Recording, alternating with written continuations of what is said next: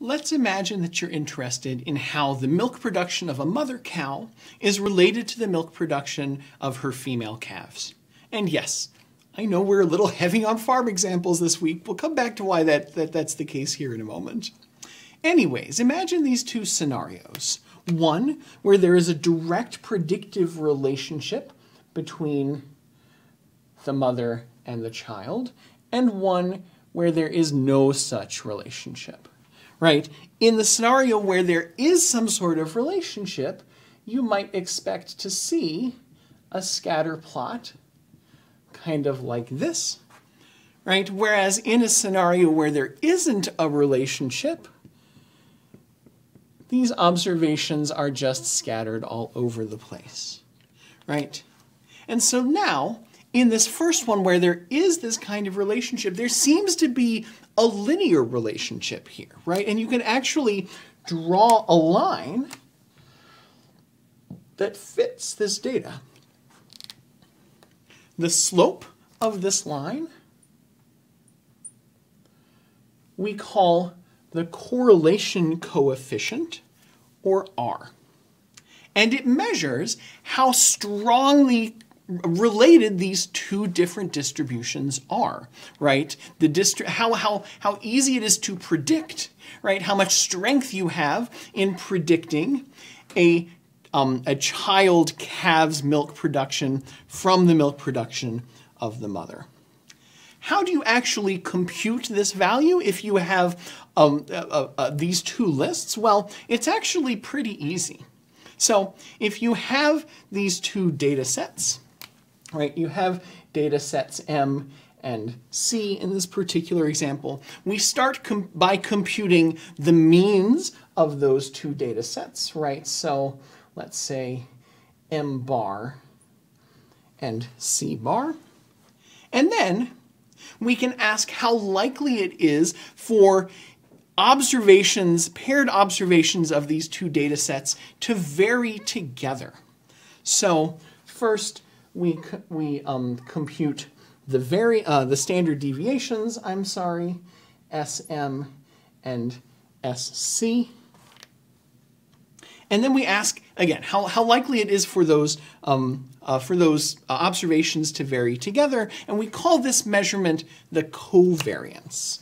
And so the covariance of M and C is just the sum of M minus M bar times C minus C bar over N minus 1.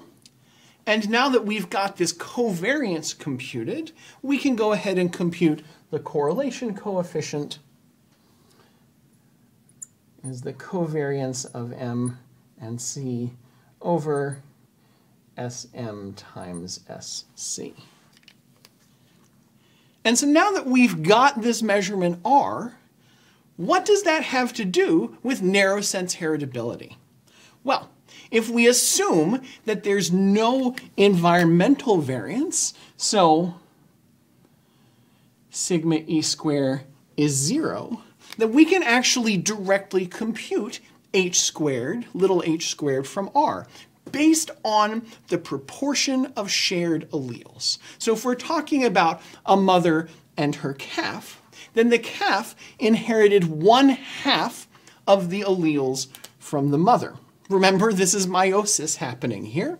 And so any correlation that we happen to find between the amount of milk the mother produced and the amount of milk that the calf produced is only half of the possible total narrow sense heritability, right? And so in this case, right, where you have a parent-to-child relationship, then R equals h squared over 2, right? The correlation we found is only half of the possible total heritability, or of course you could rearrange this and say that the total narrow sense heritability is twice the correlation that you found.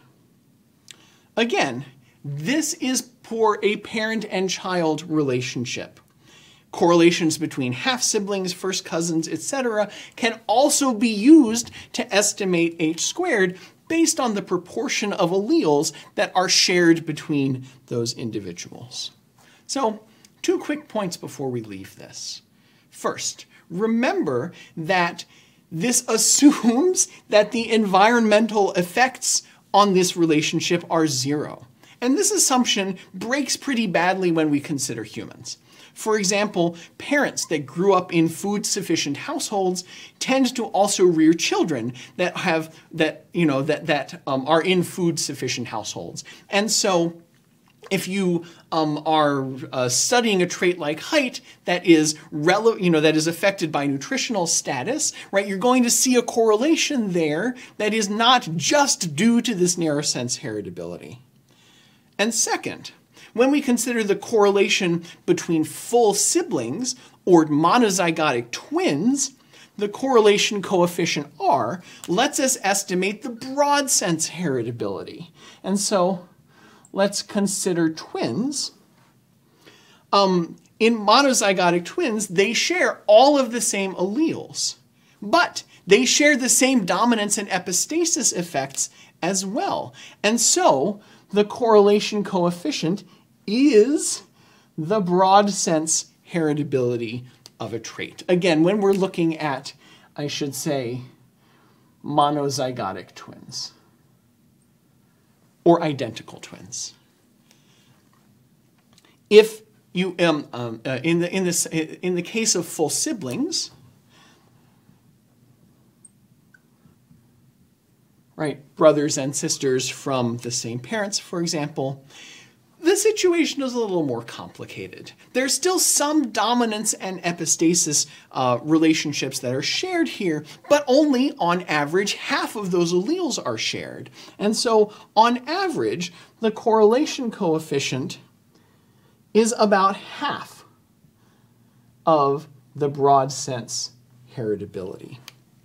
Okay, all of this is well and good. What can we do with it? What can we do with this information? Well, in an agricultural setting, we can actually use them to chart the course of a breeding program using artificial selection. And in the context of human genetics, we can use these ideas around broad and narrow sense heritability to identify the genetic loci that are responsible for complex traits, which is a huge first step to understanding their molecular underpinnings. Artificial selection and QTLs are our final topics.